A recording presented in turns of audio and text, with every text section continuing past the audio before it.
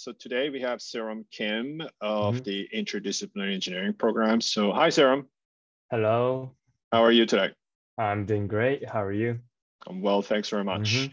Can you introduce yourself? Oh, okay. So hello, guys. My name is Saerom Kim. I'm a first year from Interdisciplinary Engineering, also called as IDE, and I'm currently studying engineering there. Yep. Okay, Saerom, so can you describe your program? I think IDE is an engineering program that you can learn broad engineering field and with high quality teaching in Japan. Okay. So Saerom, let's talk about your childhood for a second. So what were your favorite subjects as a kid? My favorite subject as a kid was mathematics, since mathematics always has a one correct right answer, and solving toward that one correct answer step by step, and like getting that correct answer at the end really satisfied me at the end. Okay. Can I ask why you chose Japan for your studies? I used to live in Japan, and I'm already used to Japanese people and the culture, and I really love their kindness and how they interact with foreigners too. And so that was one of the reasons why I came to Japan and study. And why did you choose the University of Tsukuba? Oh, since University of Tsukuba is a top 10 university in Japan, and you can get really high quality of education with low tuition fee compared to United States or like other countries that is known for engineering. Okay. Okay, so let's talk a little bit about your admission process, because it's something that our audience really wants to know, probably. Like, how did you apply? What was the admission process like, and so on. So can you tell us a little bit about the admission process? You first have to write an essay, 1,200-word essay, which is not normal thing if you apply to other private university in Japan. And also you have to send your GPA, high school grades, and you also have to get high school teacher recommendation letter, I think. And the great thing about admission in IDE is that you can write 1,200 word, which is really long essay. So you can express yourself, why you really want to get into IDE, why you really want to come to Japan and University of Tsukuba. So it's a really great chance to show yourself, and not just a great GPA sheet, but as a person, you can show that you're motivated to study IDE in IDE and University of Tsukuba. Okay. And you passed the first round, right? And obviously, and then for the second round, I understand that you had an interview. What was the interview process like? I first got into Zoom, and there was like 8, 9 professors waiting for me, and they first asked my name and then asked me why I want to study in Japan, why do you want to study in Tsukuba?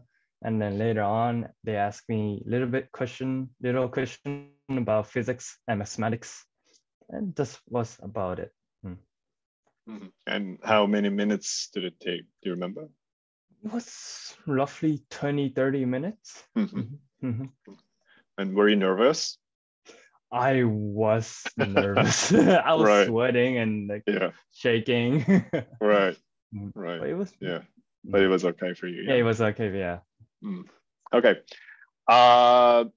What's your all-out favorite course in the IDE program so far? So far, my favorite course is Calculus 1 and Calculus 2, since I would say since when I was a kid, I liked the mathematics. So Calculus is like one of the hardest mathematics you can learn, and like Calculus are all the basics of engineering. So I really enjoying learning that courses in IDE. Can I ask a really like a dumb question from a layman's point of view, but you said that calculus is necessary for engineering. Can you explain? So when you become an engineer, before you actually build or create stuff, you have to plan and calculate before you actually move into action. So calculus is a very useful tool to plan and calculate everything before everything starts. So. Okay. Let's talk a little bit about like specifics of living in Tsukuba and basically surviving. Like, do you have a scholarship? I used to have a scholarship. And how did you apply for it? I received Tsukuba scholarship, and they IDE program offered me a scholarship when I first got into IDE. I have to renew the scholarship every April, and in the April, I have to compete with 3 or 4 other students to get that one spot. And it was quite difficult to get that one spot. So I ended up not being selected to that spot. But I think University of Tsukuba has a lot of various numerous scholarship available for international students. So you can go to the official site of Tsukuba University and you can apply to various scholarships. Right. And also, like, are you able to make it financially in terms of living? Or rather, my question would be, how much does it cost to live in Tsukuba?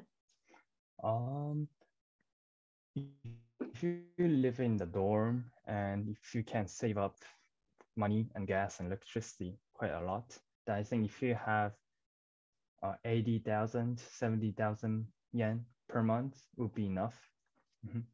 But if you go out and eat a lot and go Tokyo with your friends, then it's gonna be quite expensive. It's gonna be quite expensive. Yeah. It's right. Transportation and everything in Tokyo is expensive. So. Right, no doubt. And one thing, if you don't mind me asking, I think during the prep we talked a little bit, but you are going to take a break from university. Why are you doing that?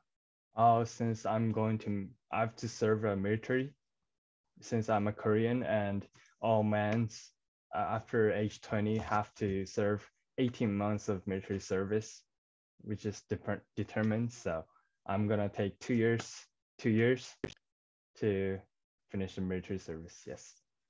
Okay. Yeah. And you are able to continue university after the military service. Yes. Okay, good. Well, best of luck with that. Yeah. Okay, so what were some of the difficulties that you faced when you first came to Tsukuba? Usually my friends had difficulties of language barriers since it's all in Japanese. So when you do stuff all in Japanese, it's hard to understand and all the process is really hard. But since I can speak Japanese, I didn't have much difficulties in that. But since I used to live with my parents, I felt very lonely when I was living on the dorm alone. So yeah, that was one of the difficulties I had.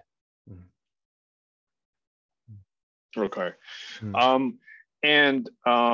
For people who are thinking of like applying to Japan or applying to University of Tsukuba, what advice would you give them?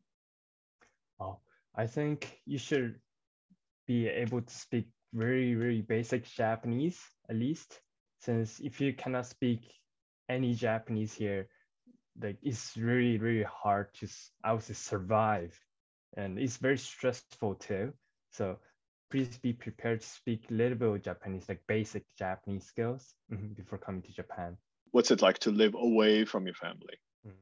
So it's very lonely not being able to see your family. So the one thing I did was bring over friends at night since, you don't have parents here. But on the other hand, there isn't any parents who's going to tell you to say, oh, come back home at 10 p.m. or 9 p.m. You have to come back and sleep. So you can just bring your friends and just talk with them, chit chat until the morning if you feel lonely. And also you can join various, like there's so many circles in Tsukuba, so you can join and make a friends and join the social groups. That will really helps you. Mm. So I think circle is a Japanese word. So what do you mean when you say a circle, and what circle are you part of? A circle will be like a clubs that is available for all the students to join.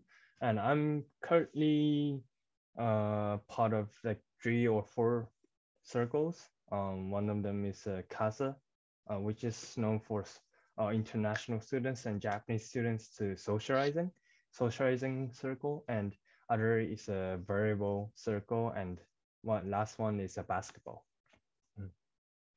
Wow, you must be really busy with your studies and your 3 or 4 clubs. But it's really fun, like meeting with lots of people and like playing sports, since Tsukuba is also known for sports and all the facilities is really good. So playing sports is really fun. Okay, good. Well, any last words, Saerom? I'll say good luck to everyone, since University of Tsukuba is not an easy university to get in, since it's a top 10 university in Japan.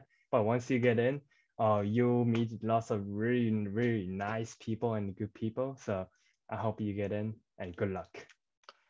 Great. Saerom, thank you so much, and best of luck thank you. With your studies and also with your military service, upcoming military service. Thanks a lot. Thank you.